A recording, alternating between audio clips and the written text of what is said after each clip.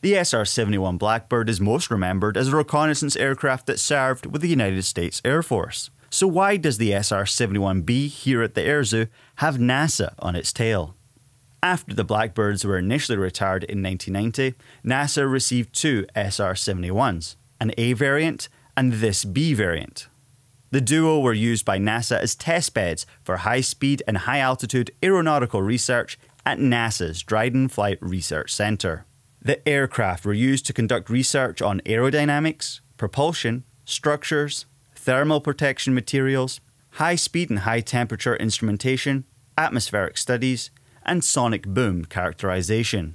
This SR-71B, the only remaining of its type, was used jointly by NASA and the Air Force when the Blackbird program was reactivated in 1995.